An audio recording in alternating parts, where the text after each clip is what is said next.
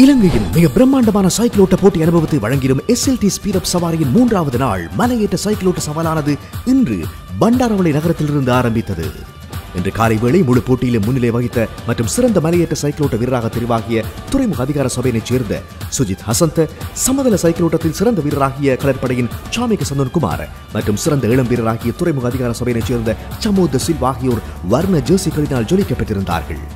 இன்றைய போட்டி நுவரலியா கம்பளை கண்டினை கடந்த வண்ணம் 159 கிலோமீட்டர்களை கடந்து குருநாகலினை வந்தடைகையில் முதலாவது இடத்தினை கடற்படையினைச் சேர்ந்த பிரபாஷ் மதுசங்கர் தனதாகியிருந்தார்.